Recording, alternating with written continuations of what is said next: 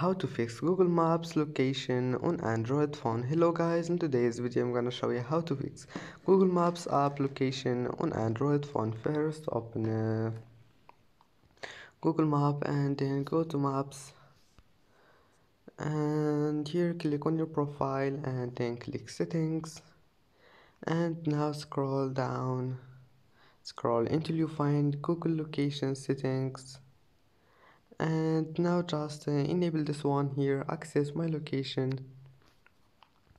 And if that doesn't fix your problem, just go back and go to settings and go to apps and then apps again, and here just type maps and you will find it. Click on it and go to permissions. Now just location, you will find it like that.